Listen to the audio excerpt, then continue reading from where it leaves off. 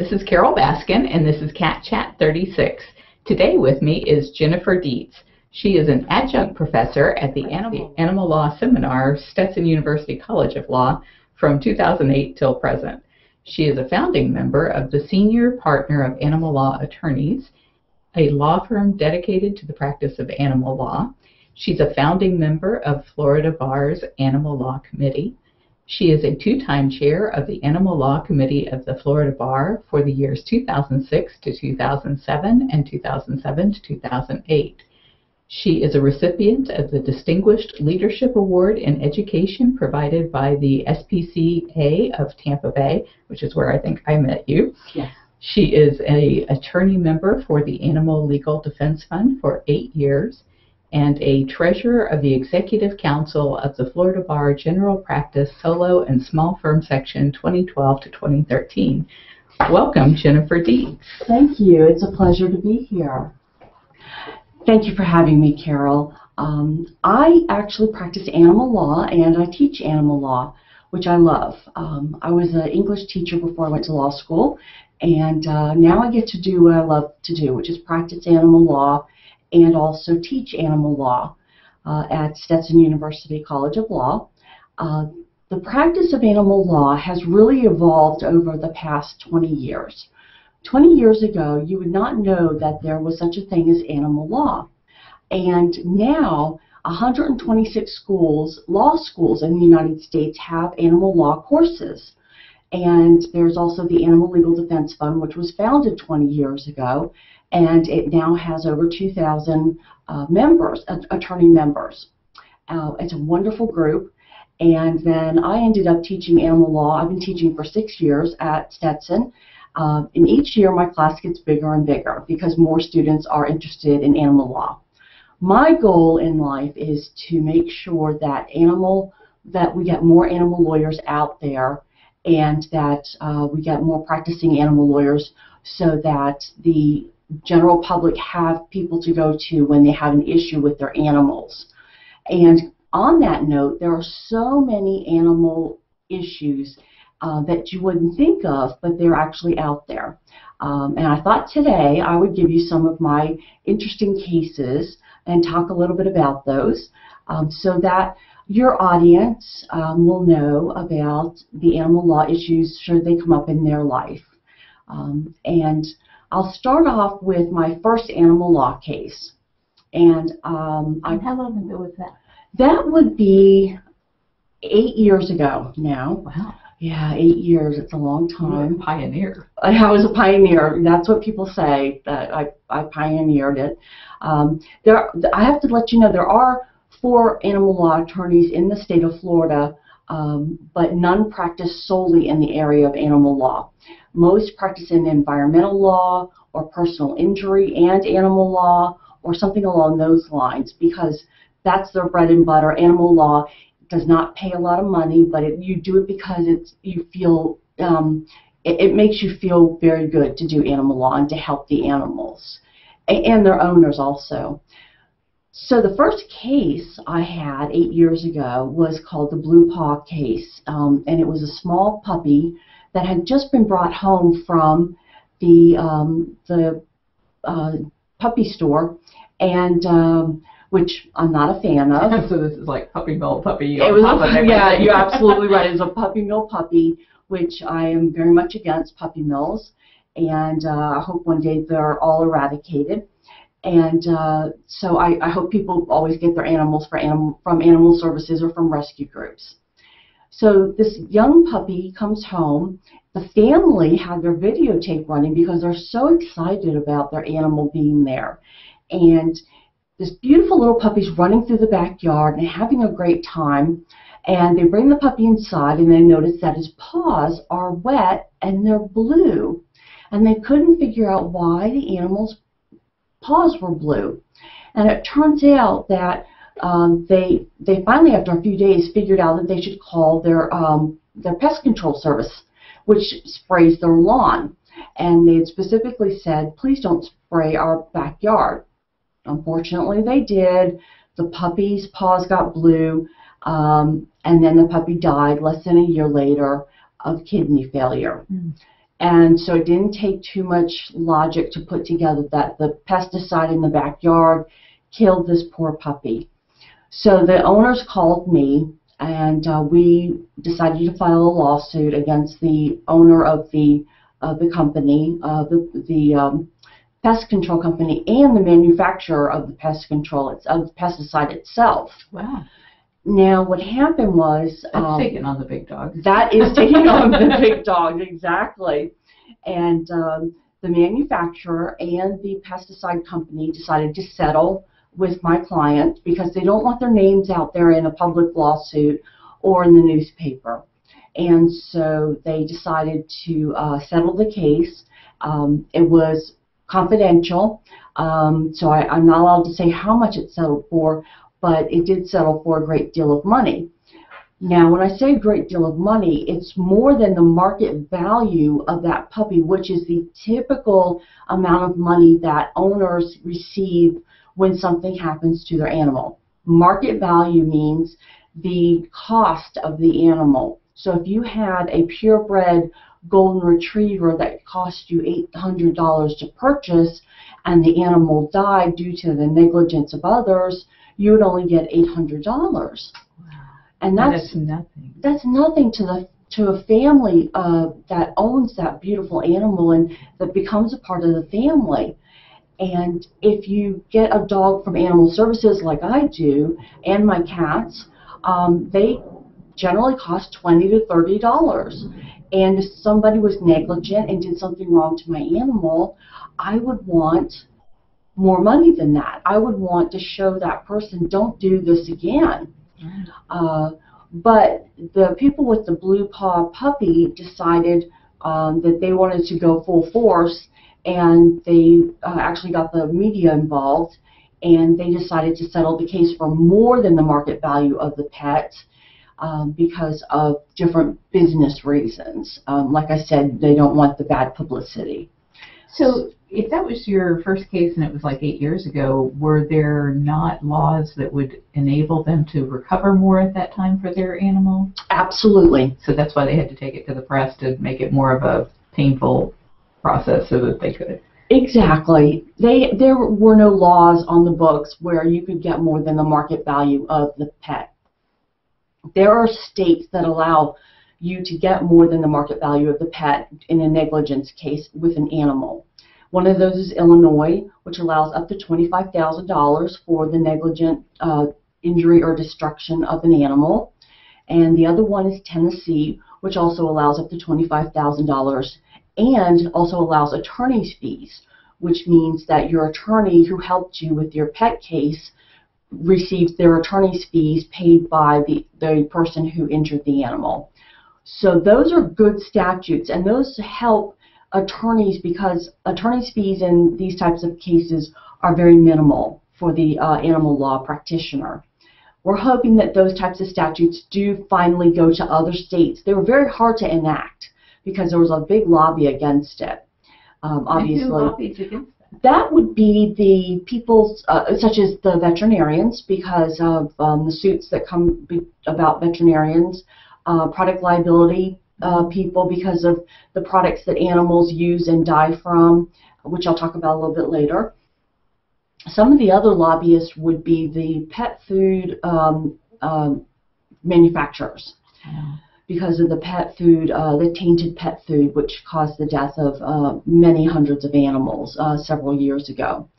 So they would be against that type of enactment of statute where you would get that much money and you'd get attorney's fees paid. So on the one hand, you've got all of these really, high-paid, well-funded organizations that are fighting these kinds of laws, and on the other hand, you have who is fighting to get animal, because there aren't that many animal attorneys. Right. Well, it would be the very few animal law attorneys, but there would be groups like the Humane Society, PETA, SPCA, the Animal Legal Defense Fund, and other such organizations that are out there to help the animals and their owners. And so they would be part of the lobby. The lobbying group won, obviously, in Illinois and Tennessee to get these statutes passed. Part of my job in the future will be to try and get a statute passed for the state of Florida. And we will be there right behind you. Thank you. Thank you very much. That would be terrific. So the Blue Paw puppy really showed how there are so many different areas of law that touch animal law. For instance, if you have a custody dispute, a lot of folks know about custody disputes because of their children or their friends' children whose family may have had a divorce, and they have to decide about where the children, the best interest of the child. Well, with animals, when a couple breaks up or a married couple breaks up, who gets the dog or the cat? And the courts have said, we will not touch that. You have to take care of that on your own. Well, families, most husbands and wives and boyfriends and girlfriends will not come to a decision on the custody of the animal, and they will go to trial. And so I take I usually end up with the client who has the best ownership interest in the animal, the highest right of ownership in the animal. And I'll give you for instance, a young man came to me and said that he hadn't seen his Yorkshire Terrier in a year. And I said, did you purchase this Yorkshire Terrier? And he said, yes. And I said, well, let's get that Yorkshire Terrier back for you. Now, he fed that Yorkshire Terrier, walked the terrier, got his microchip in his name, and things like that. It all added up to great facts for my client. We went to trial, and the judge said, yes, you do have the right of ownership to this dog. And he had not seen the dog in about a year and a half now because of the trial. And he saw the dog the next day, and I was there. It was wonderful for him to get his dog back. Oh, my goodness. So it was just terrific. And, you know, so many times I'm assuming in those kinds of situations, people use the animals just like pawns and to hurt the other partner just like they do with their children. Absolutely. And that's exactly what happened in this case. It was a boyfriend who moved on to a different girlfriend. The girlfriend was upset, stole the puppy from the house that they had once shared. She knew how to get in. She took the puppy, the little Yorkshire Terrier, and that was that. But in the end, like I say, most times justice prevails. So that was very good for the owners. There's another interesting case where it's on YouTube, and it has to do with two dogs who were shot 14 times in a pasture because they got loose from their owner. The owner is a very nice man. He was British. He became my client when he told me that his two dogs were shot point blank range in a pasture in Orlando. And I said, well, why would someone shoot them? And he said he believed that the person who shot them thought that they were wolves and that they were attacking the cattle. Well, we all know there are no wolves in Florida. And so they were actually Siberian Huskies. So this man who shot them had gained the permission of the landowner and the owner of the cattle to shoot the dogs. So it wasn't even the owner of the cattle? No, it was not the owner of the cattle. It was not the owner of the pasture land. It was just someone that was going by in their car and saw two dogs playing in the water near the cattle. And so he got out of his car. He knew the person who owned the land, a very wealthy family in Orlando, called them, and they said, well, sure, if they're wolves, you should shoot them. They'll hurt our animals, our cows. So he went into the pasture, and luckily a lady from Scotland was on a trip in Orlando, and she actually took the videotape of this happening, which is so fortuitous for us that she did this. And unfortunately, it shows the animals being shot. The good 14 times. 14 times with two guns, Oh. two separate pistols, I should say. And then he went, and my owner client went over and begged him to stop shooting them, and he didn't. He kept shooting them. Oh. And again, it's all on videotape. And we took it to trial, and the owner of the dogs settled the case, and then promptly moved back to England because it was so heartbreaking. The dogs lived. One dog had his eye permanently removed because of a gunshot to the wound to the eye, and the other had still has a bullet near the spine and has to be watched regularly so that it doesn't move and cause paralyzation of the back two legs. Wow. Yeah. So you never know what's going to happen. When I pick up my phone, I never know what's going to be on the other end of that, of what the call is going to be about. I do work with special needs people who need emotional support dogs, and a lot of times condominiums and homeowners associations will say, you can't have that dog in this area because it's too big. We don't allow dogs. And so I have to educate the homeowners and the condo association that they are not allowed to keep the animal from the premises if it is in fact an emotional support dog or a service dog. And what defines an emotional support dog or a service dog? How do you make that case? Okay, a service dog is an animal that a doctor has said provides a service to the person, such as hearing or seeing if the person is blind. So we all know about guide dogs. But there are other types of dogs that help the person in case they're going to have a seizure, and the dog alerts them to the seizure. Things that aren't noticeable, but the dog is there for that help. For instance, a little girl who needs help with walking, she leans on a large dog, and it helps her to walk because she has cerebral palsy. And so that was one of my cases, and we had an issue with the homeowners association, which we did resolve in favor of the little girl and her family to keep the dog. Now, one that is interesting is the service animal that is for an emotional support. Now, emotional support dogs, you don't normally see what's wrong with the person, what their issue is.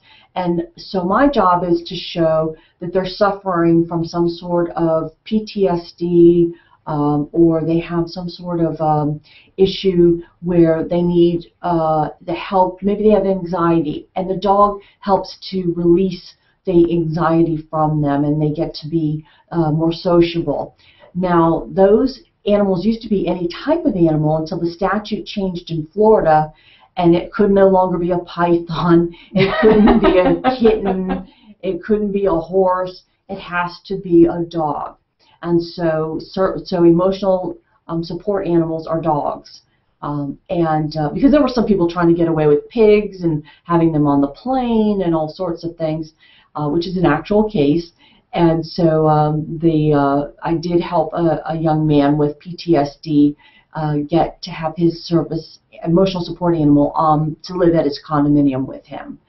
It did take a lawsuit, but we had to get through that, and of course the judge ruled in our favor because it was a dog, it was an emotional support dog, and the owner had a doctor's note stating that this gentleman needed an emotional support dog. So it's not just people saying, well, I need this for emotional support. They've got a doctor's note, or they have some existing condition that warrants it. They have some existing condition, and the only question that the people can ask, such as the homeowners association or the condo association, is, do you have a disability, and how does this animal help you with this disability? They do not have to tell, the owner of the animal does not have to disclose what disability they have, because that breaks the HIPAA laws, which protect you from having to disclose medical conditions to people who are not doctors. So that was a very interesting case. Another case I do get a lot of veterinarian malpractice cases, probably one a week.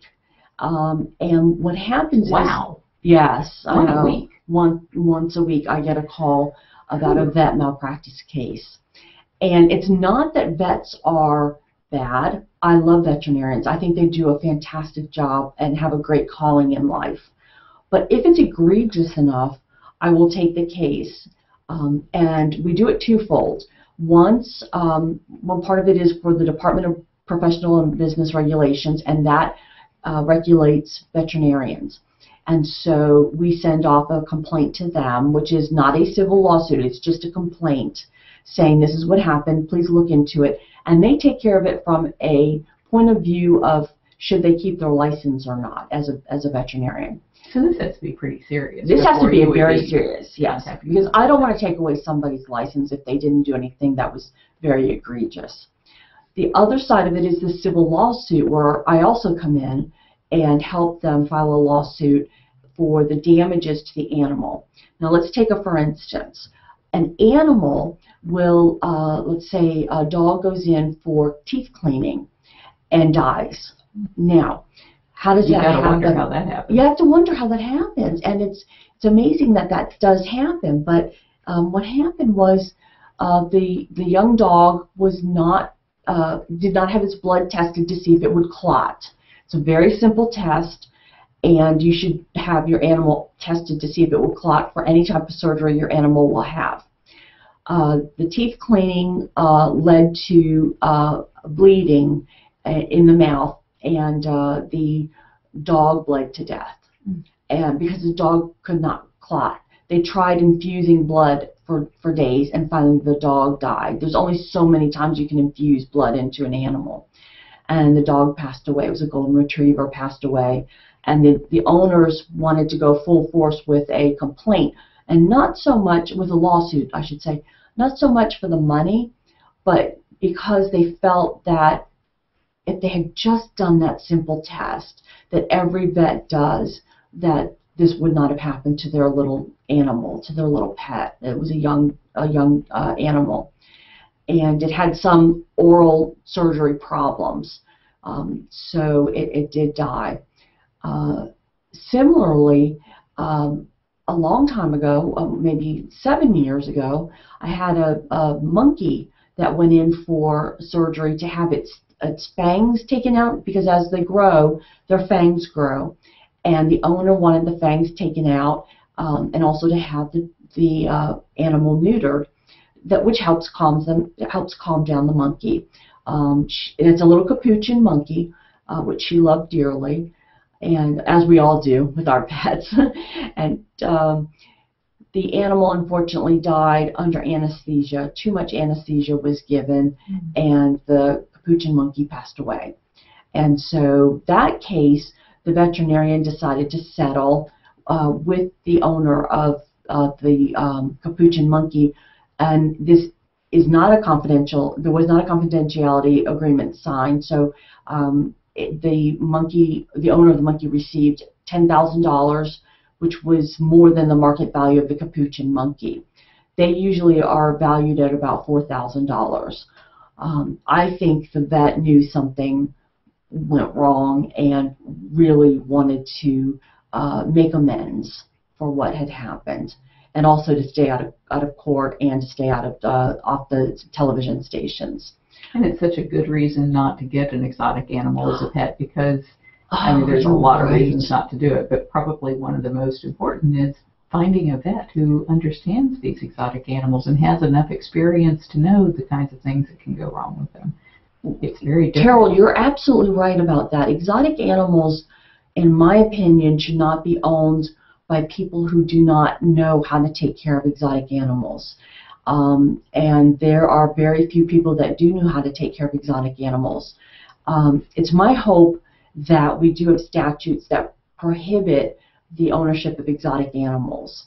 And right now it is such that you have a certain license that you can have an exotic animal, but that doesn't mean that you know how to take care of the animal, or that the vet knows how to take care of that animal, because vets usually see cats and dogs and bunny rabbits, and the large animal vets see the horses and the cows, but they don't see the monkeys or the boa constrictors or other things like that, which is a big problem now in the Everglades, the boa constrictors, and so we have an issue there.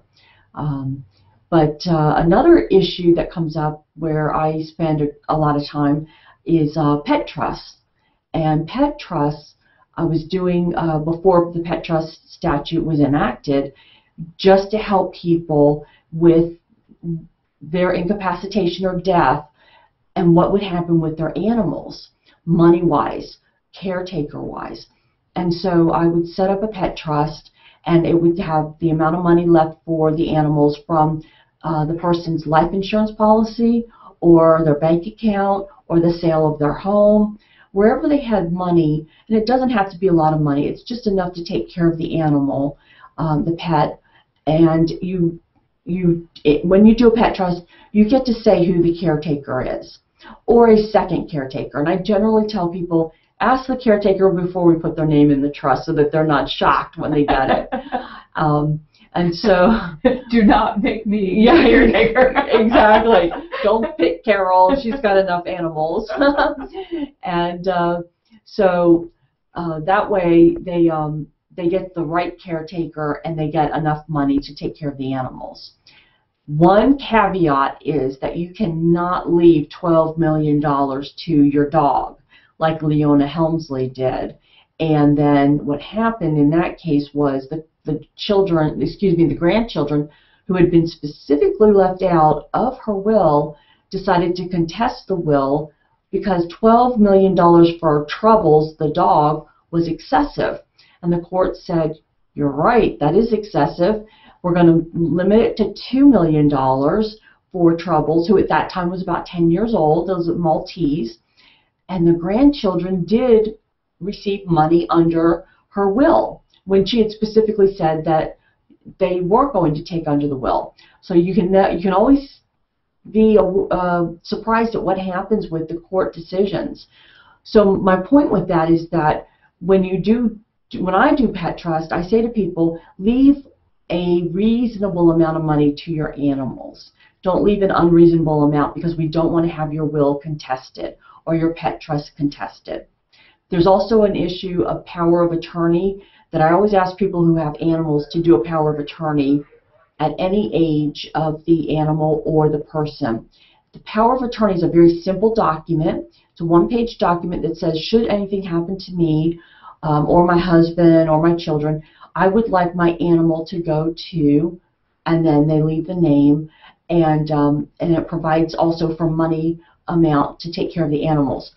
Because the moment you pass away or you become incapacitated, then the actual the money and the pet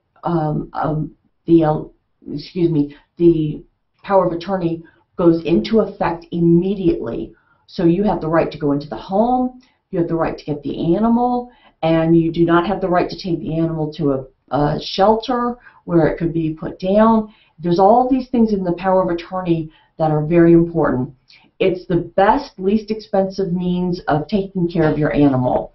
I charge $75 to do a power of attorney. You were reading my mind. I'm sitting there thinking, you know, it probably doesn't cost that much to do this, really and you can save yourself so much heartache. You really could save yourself heartache and fear in your lifetime by knowing, take away that fear by knowing that your animal is being taken care of should anything happen to you.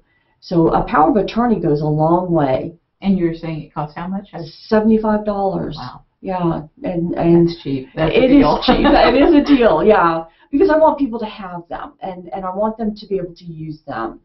So I wanted to tell you about another case that I have that's going on right now. I try to get animals off of dangerous dog classifications. And those are usually dogs that have chased somebody but not bitten them. And they're still classified as dangerous and set for euthanization. Who makes that decision? The county makes that decision. Each county has their own animal services, and the county animal services makes the decision. It's usually through a special master. And the special master then makes the decision as to who is going to be classified as dangerous and which ones are going to be euthanized. I try to keep them from being euthanized. I use every legal maneuvering there is out there. Due process problems, that they didn't follow the statute correctly, that the affidavit isn't signed correctly. Anything that I can find to save the dog. It doesn't mean that I don't think a dog that's shown those propensities shouldn't have to wear a muzzle. I do believe that. I don't believe that they should be put down just for acting like a dog. And if someone accidentally drops the leash and the dog takes off and chases another dog, it shouldn't be put down for that. Now, if it kills another animal, that's a different story. Or if it severely injures a human being, that is also a different problem. And I tell the people, most likely your animal will be put down, but we'll fight a good fight. So anyway, I have two animals, two beautiful German Shepherds named Buck and Bill at Manatee Animal Services, who we are trying to get freed from. They've been incarcerated for a year now. They were picked up on December 23rd, and so it's a little right before the holidays. Right before the holidays, and it's been over a year, and we're using a very interesting way of doing it. We're setting up a trust where there's a trustee who's in charge of these animals, and no longer the owner gave up her rights to the trustee, and we are bringing the case against the animal services, the county's animal services, saying that the trustee owns the animals and that they have the right to have the animals treated fairly and without having any medical problems. Now the animals have medical problems, so the case is such that we're making it such that the animals are entitled to be treated fairly and with the right veterinary care and things like that. And if they're not, it's a violation of the trust which has been created, and the animals should come home. Well, that's unique. It's a very novel, yes, it's very novel. And we're about 75% sure that we will prevail on this.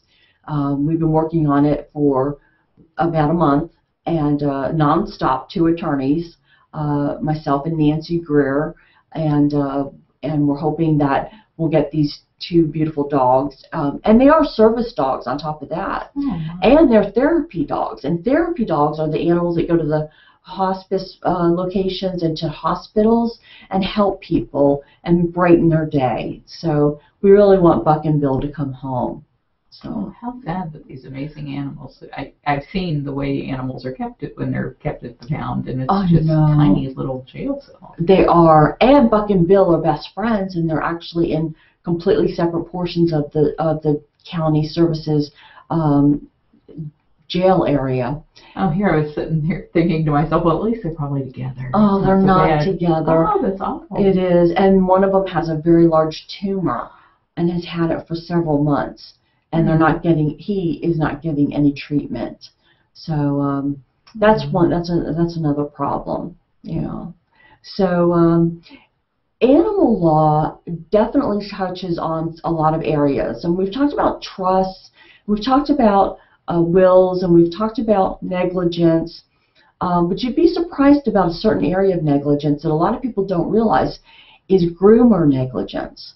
And groomer negligence has to do with when you take your animal to the groomer and you get your animal back and it's harmed in some way. This happens quite often, and it's because the animal is usually harnessed at the neck, and they put the heater on and it blows hot air to dry the animal, but the groomer forgets about the animal and goes on to the next animal. And the animal suffers 2nd to 3rd degree burns. Just from this fan? From these hot fans. Wow. Because they're left on for so long. The dog either dies from heat exhaustion or has the 2nd to 3rd degree burns that have to be treated. That happens often, and so I have a lot of cases that I deal with that issue. Similarly, vet techs sometimes forget to turn animals that are on heating pads while they're recovering from surgery. And the heating pads are left on too long because the animal is on painkillers and doesn't feel that their skin is being seared by this pad, and they're not moved and turned and things like that. So that's an issue that it's hopefully going to be fixed and regulated shortly. But one groomer case I had where the poor dog came back to the owners with a lacerated liver, with bruises to the ears and the mouth, and the lady who was grooming the dog said she dropped it from the table, and the vet said, and the dog unfortunately had to be euthanized because of the lacerated liver. and the vet who did the necropsy, which is similar to a human's autopsy, said that there's no way that that could have happened. That had to have been inflicted by somebody with some object, a hit of some sort with an object. So we did file suit against a large grooming facility and the groomer herself. So, do those things become public records so that if I were looking for a groomer, that there's somewhere I could search to see if they've had any kind of a history of abuse or neglect? Unfortunately, there's not anywhere to look yet. Just like you can look up a doctor to see if they have malpractice against them, or a veterinarian to see if they have a case that or cases pending about their quality of work. Groomers and dog walkers and doggy daycare do not have any listing for any type of issue that they've had with regard to injuries to the animals that stay there. Now, for instance, doggy daycares, I had a case with that issue. The doggy daycare, animals were separated by picket fences, and the picket fences have the tops that were triangular and they were very sharp. And one dog tried to jump over and go to see another dog and was impaled on the picket fence. Now, it did live, but it lost its left leg and part of its entire hip area. So we had to sue the doggy daycare for negligence. And so that happens. Things that you never think about do happen. When you have a case where the garbage collector years ago, this is a case in Florida, which is the seminal case on punitive damages in Florida, is where the garbage collector took a garbage can and threw it at a little dachshund that was outside, and the dachshund died right in front of the owner. And in that case, the judges awarded punitive damages. Now, punitive means penalty. It means that you're being charged for something above and beyond just the cost of the dog. And so the lady who owned the dachshund received punitive damages in the amount of $25,000. Now, that happened in 1964. And so back then, that was quite a lot of money. But the judge... And there were like no animal law attorneys. And there were no animal law attorneys, yes. So I give a lot of credit to the attorney that took this case on. I really do. Fantastic attorney. And so you just never know where your case is going to come from. And so I probably receive, as an animal lawyer, 2 cases a week. Now, I don't take all the cases because I have to weed out the ones that are not negligence. It's just that the dog died of cancer and the vet tried to do everything they could, but the dog still died of cancer because it was an old dog with cancer. And I'm sure people are looking for somebody to blame in a case like Absolutely. that where they're hurt. They're hurt, and so I sometimes play therapist where I say, I'm so sorry, but this isn't a case where the vet did something wrong. This is just a case where the animal was going to pass anyway. It was just a matter of time. I also take care of cases involving horses, and horse trainers are well known for being fairly harsh with horses. And one particular case, a horse was not doing what the trainer wanted, so the trainer overheated the horse, turned its head, and tied its head to as far back as it could to the back legs of the horse. And so the horse had a hard time breathing and subsequently died. And so that case, that was a very expensive horse. And so that case settled. And in that amount for settlement, it was not just for the amount of the horse, but it was also an amount for punitive damages that they put in there because they know that the man did something very bad, very wrong, that is not the standard for horse training or for teaching a horse not to do what the horse was doing. Yeah, that makes me wonder. USDA came to me many years ago with, actually PETA came to me many years ago with videotape of a man beating a lion in a circus wagon with a baseball bat. And they said, USDA says that this is the common and proper way to train a lion. What do you think? And of course, I let them know what I thought about it. I bet, yeah. But I'm wondering, in a case like this, like with the horse, or with any of your cases, actually, what kind of experts do you have to call in to say, no, that's not how you train a horse? Are there That's people that excellent. do that? There are people that do that. Now, with vet malpractice cases, you do not need to have another vet say that that was not the standard of care, as you do with a human. When you have a human medical malpractice case, it is you do need a physician to say that is not the standard of care for that doctor to have done that to that human. In a vet case, you just have to bring the case, and it has to be a reasonable person's idea of what the standard of care is. So you don't have to have an expert in vet malpractice cases, which is wonderful. Now, Yeah, in I bet cases, it's hard to get vets to speak out against each other. well, it's hard to get physicians to speak out against each other. It's even harder to get vets to speak out against each other. Similarly, attorneys. It's hard to get attorneys to talk about malpractice of other attorneys. But with regard to horse training and other issues where someone is a specialist, you do have to have an expert of some sort to say that. And we find them. And they're usually in the same state but in another part of the state, so that they don't know each other. And so, or they don't have a beef against the person. So, yeah, and beating a tiger with a baseball bat is just horrific. There was one case where, and this is where family and domestic violence and animal abuse all come together.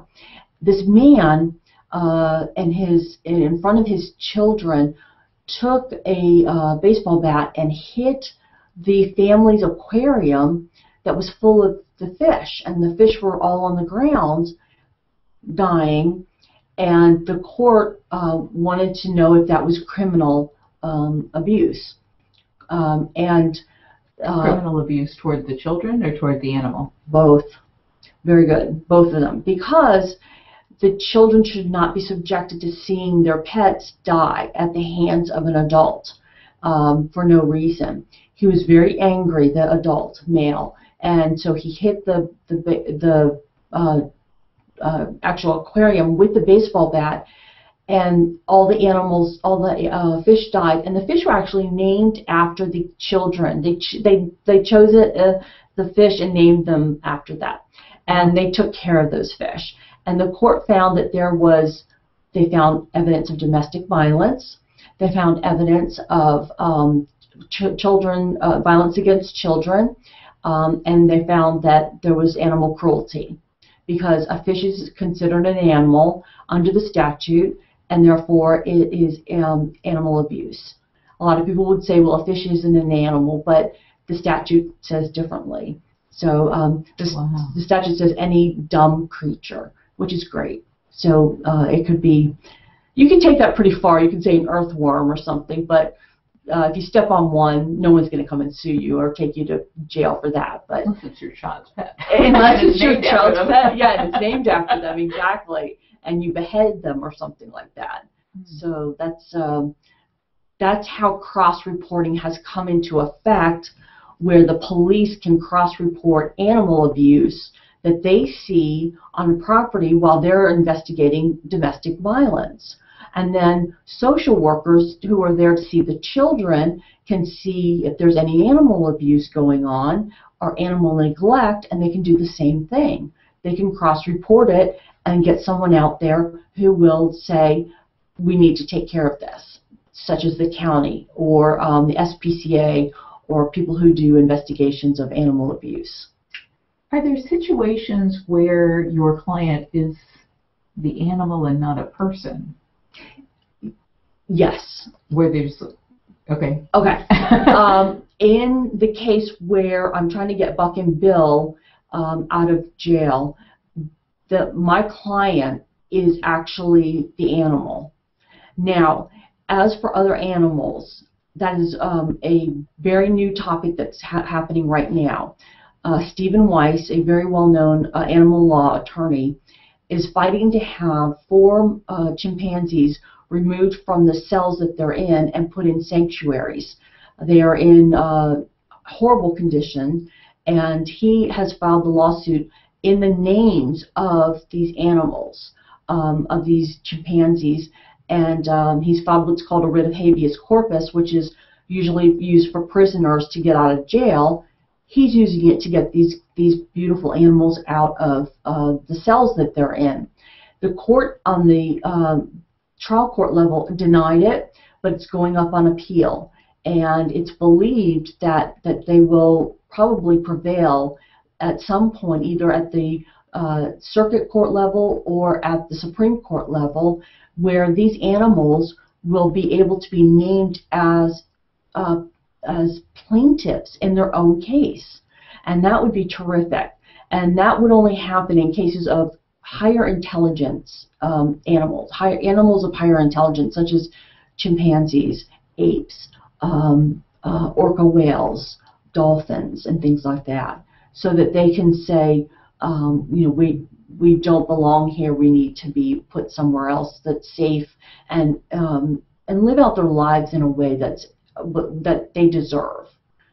So it's an interesting. It's called the Non-Human Rights Project. And I don't know anything about law, but I've always assumed that it's really hard to win something on appeal if you didn't win it the first time around. But you seem pretty confident that this might. So what is happening out there that might make this happen? What's happening is there's a movement in animal law towards making animals, for instance, criminal statutes never existed for the abuse of animals. And now every single state has criminal statutes. They were usually misdemeanors. Then all of a sudden, there was this movement to have, back in the 1960s and 70s, to have felony statutes for animal cruelty, for acts that were so egregious that they deserved to have felony charges brought. So that movement occurred, and almost every state has, in the union, has felony charges, which is fantastic. There are now lawsuits that have been filed all over the country on behalf of animals and their owners, and people are winning their cases because animal law is being, it's hard to say this, but animal law is being taken more seriously. And with regard to the winning on a higher level, trial courts sometimes don't want to change the law because they're fearful of that.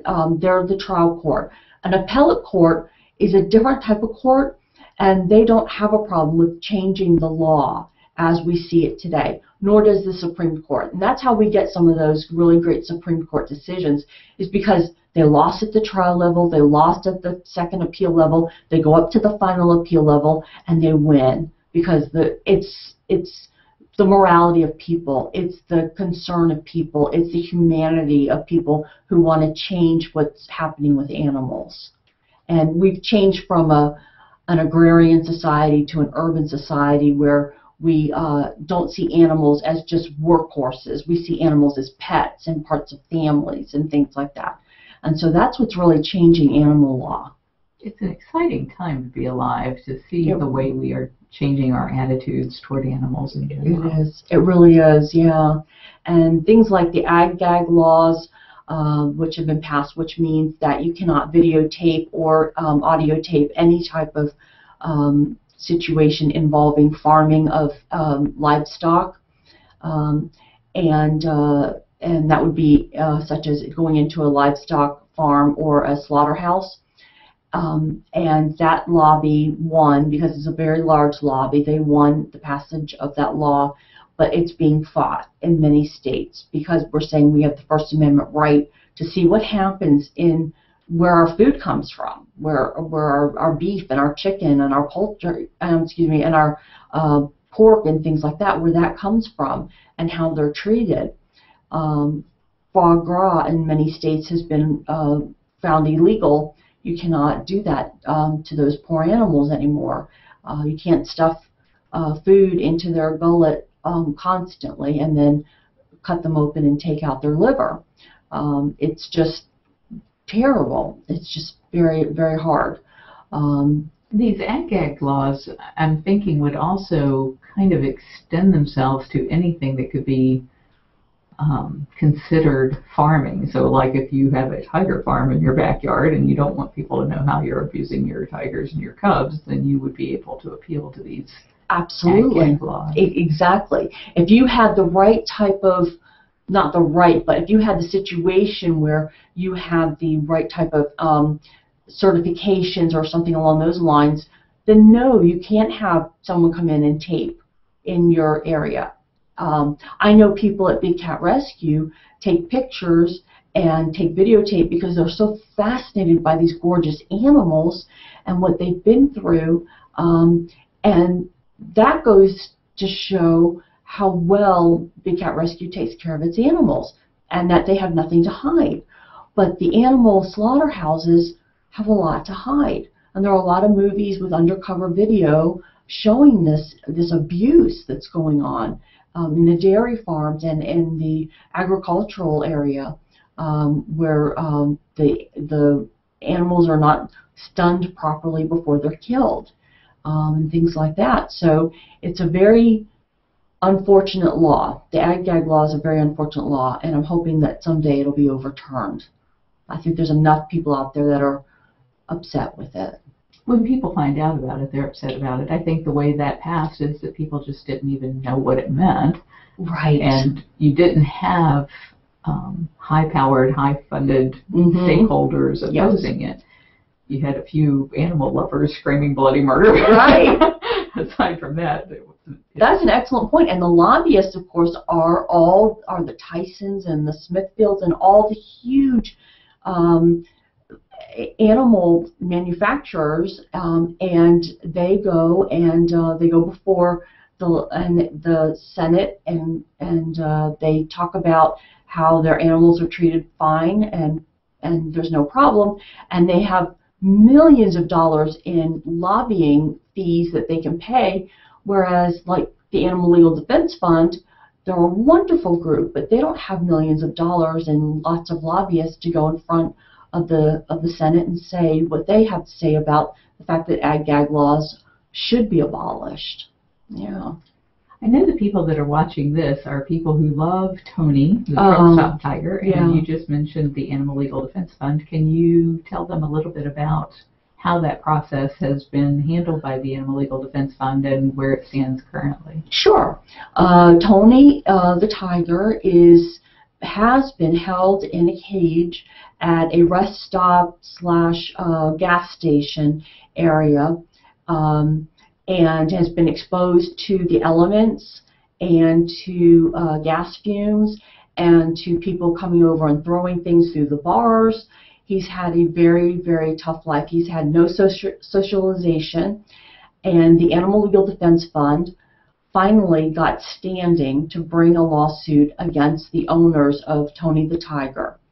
And that took a long time because to get standing, you have to show that you have cause, that you are a group that specializes in animal welfare, and of course the Animal Legal Defense Fund does have that.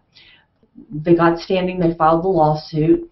Tony the Tiger on the trial level was found to be in good condition in their eyes. They had inspectors go out, and that they denied the petition for the injunction for Tony the Tiger to be let out of the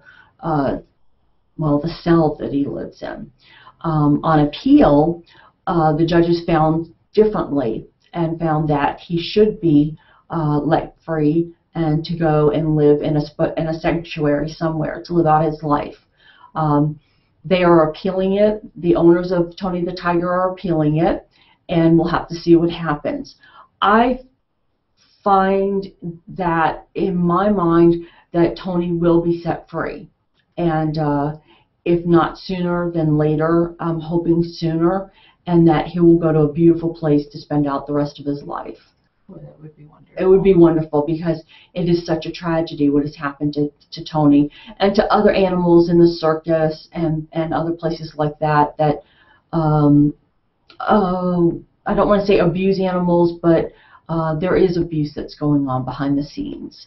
And so you just want these animals to be freed from what they have been going through. And this legal process started in 2009, so it really takes a long time sometimes by the time you work your way through the court and the appellate court and the district court and the state courts. You're absolutely right. It does. Legal things take a long time. Legal aspects can take upwards of 5 or 6 years. And with Tony the tiger, 2009, and we're just turned into 2014, and we still don't have a decision yet. And hopefully the decision will be soon. The same thing with puppy mills. You know the puppy mill's there. You know that people have investigated and found undercover video of the puppy mills and the animals being treated cruelly.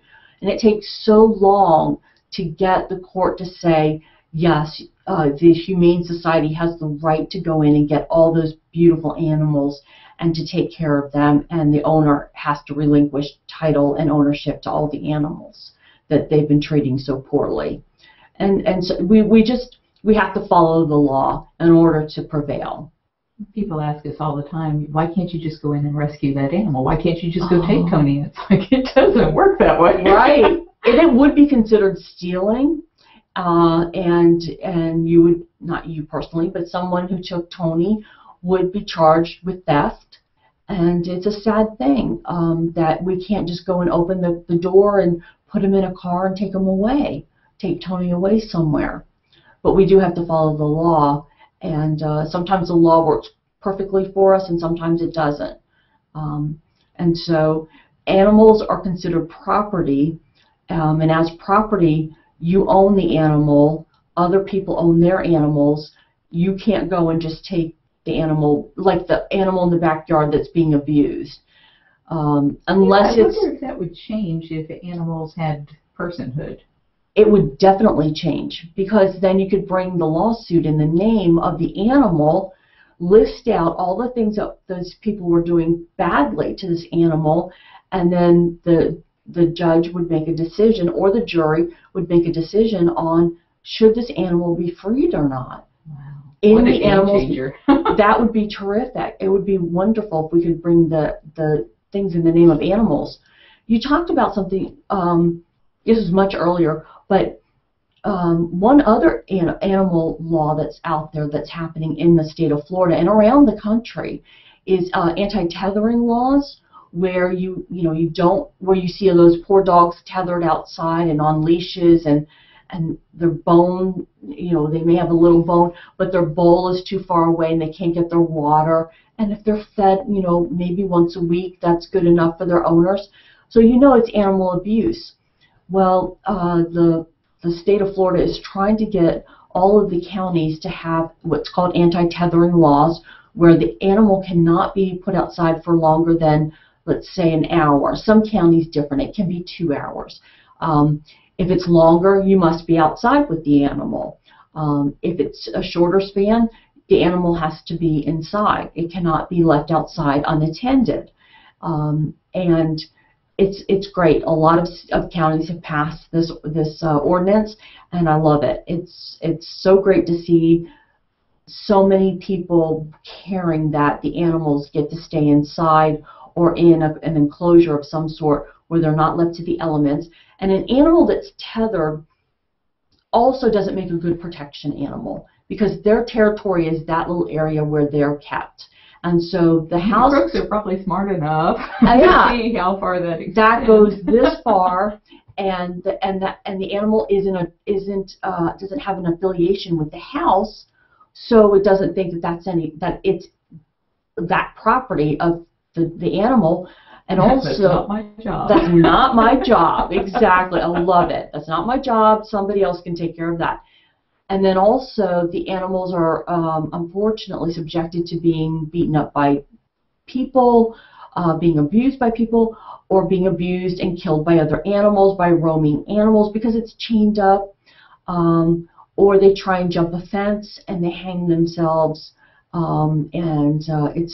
I've done a lot of speaking in front of the county commissioners about the anti-tethering laws, and I have a whole a PowerPoint on it that really moves them because it shows some of the egregious things that happen to animals when they're tethered, and it's a very bad situation. And thankfully, we're changing it.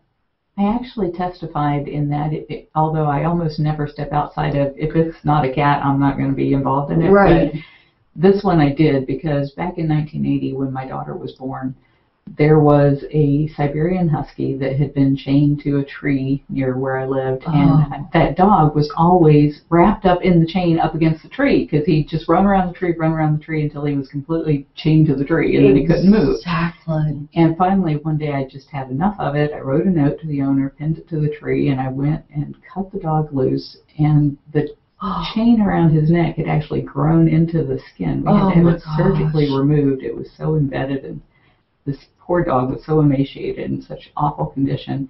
But when you talk about this service dog, when my daughter learned to walk, she learned to walk by holding on to the dog, and he would walk her all through the house. And it was Sally Spada. Do you remember her? No, I don't. She was like an early anti-tethering back in the 80s. Was she really? Oh, great. If you go into the Humane Society's clinic, they have a big tile for her. And that's the only thing I knew about her was her position on anti-tethering, which took years. Look how long it took. Yeah, exactly. The recent laws. Exactly. And my PowerPoint presentation that I showed to county commissioners or anyone that wants to see it shows pictures of the actual chain so embedded that so many times they have to go ahead and surgically remove it, and it's so painful that it's grown into their skin and into their flesh because I can't imagine every time no one's made it bigger for them as they've grown, as the animal has grown. Yeah, so it's a great law. It's a wonderful law. So, tell us about what you are doing to teach others to do what you do.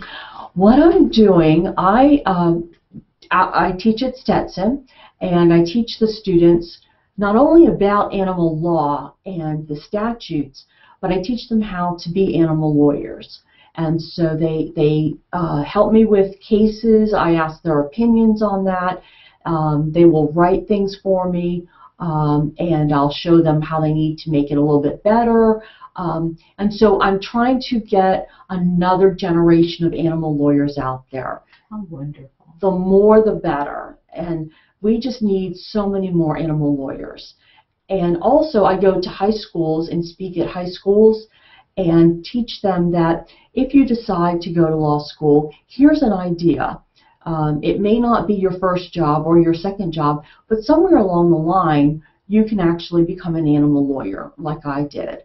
I bet kids don't even think of that as being an option. Not at all. We don't have any role models out there. Well, I shouldn't say we don't have any. We have so few role models that we even know of. Right, and they don't realize that it's an option, and even students in law school don't realize it's an option. I'm also in charge of the Student Animal Legal Defense Fund at Stetson, which is affiliated with the Animal Legal Defense Fund, and we have about 60 members, and so I speak to them about how to open your own practice and how to get clients and things like that. And it's wonderful to get that many people involved. So I do speak to younger groups such as elementary school, but I do it on a different level because I don't want to show them all the graphic things. But I want to teach them about goodness to animals and kindness and things like that. But I do teach at high schools and universities, and of course I teach at the law school. And any bar association, I've had so many bar associations throughout the state ask me to speak, and people come up afterward and say, I've never heard of animal law, and you've really opened my eyes to that.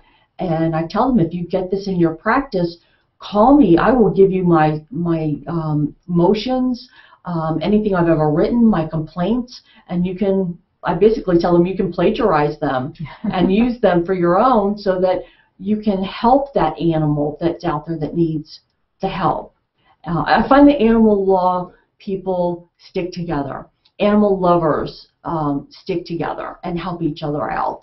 So, Isn't that wonderful? yeah, it's a wonderful feeling. So, the more animal lawyers we get out there, the better it is for the animals. Yeah. Well, we're down to our last couple of minutes. Okay. Are there things, as you're thinking back over all of the topics that you covered, anything that you want to add? I'd like to talk about a case that goes to show you never know what's going to happen. A large company puts in garage doors, and here in Odessa, I don't mean here, but in Odessa, a man put in a new garage door. And when you put in new garage doors, they have sensors where the garage door stops, so that if something's blocking the garage door, the garage door from shutting, it will stop, so that such as a child will not, the door won't shut on that child, or the bicycle, or something along those lines. Well, this man left for work, and his cat, he shut the garage door and drove off. His cat was coming out from under the garage door and was crushed by the garage door. His neighbors called him at work. Unfortunately, the cat was still alive when he came home. Oh, gosh. Yeah, it was very sad. So they euthanized the cat. But the problem was the garage door shut so low to the ground that it crushed the cat. Now, if it had been a child or something, it would have obviously killed the child or seriously hurt the child. The manufacturers had put the sensors in too low, and so that's how this cat was crushed. And so we had to go ahead and we couldn't get anywhere with the manufacturer or the installers of these sensors.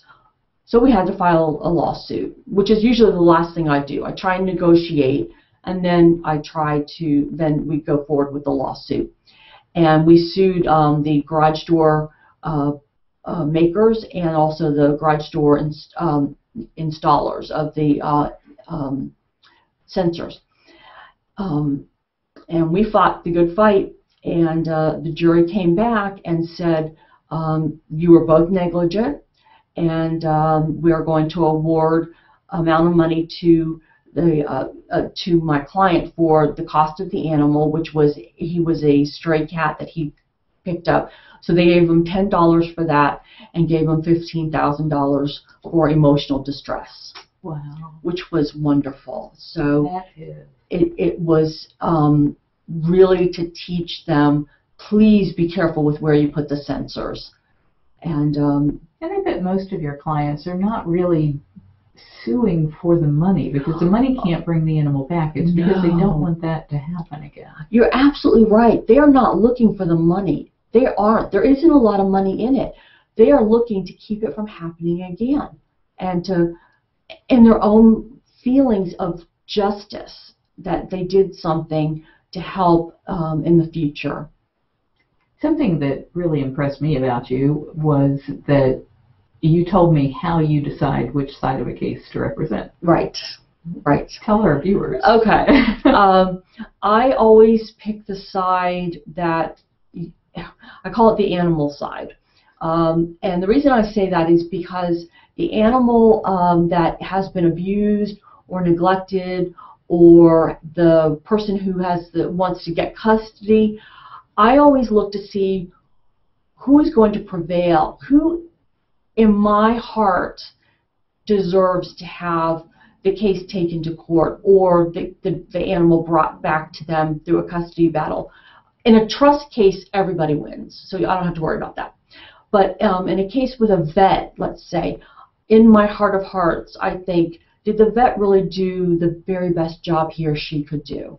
And so I have, it's just a moral compass. And so if the animal really did suffer and it was wrong for it to suffer, I take that case.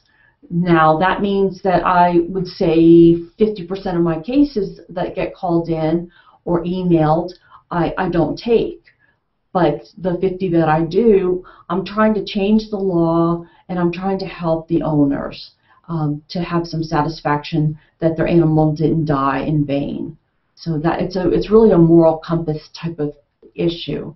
And I was also impressed that you go out of your way to help these professionals do their job better by telling them these are some of the things you really need to be watching out for. That's excellent. I'm so glad you brought that up. I do talk to veterinarian groups and to the University of Florida's Veterinary College, and I tell them these are some issues that happen over and over again in my practice, and the reason I'm speaking to those groups is to show them, please keep an eye on this, and keep an eye on the warming pads or the anesthesia or something along those lines, where I've seen this happen, and we want to protect the vets so that they don't ever have to see me. I love that. I just don't want them to have to see me. Well, I'm so glad our viewers got to see you. Thank you so much for inviting me. And in case anybody doesn't know, this is being taped on New Year's Day. Yes, so it's a lovely new year. Yes. Thank you so much for coming out on your vacation. Thank you, Carol. Thank you. And thank you for what you do for the big cats. I love bringing my students here. This is the highlight of the semester for my students. Well, thank you. So that's been Cat Chat 36. You can join us at thecatchatshow.com and find links to the show and other shows. See you later.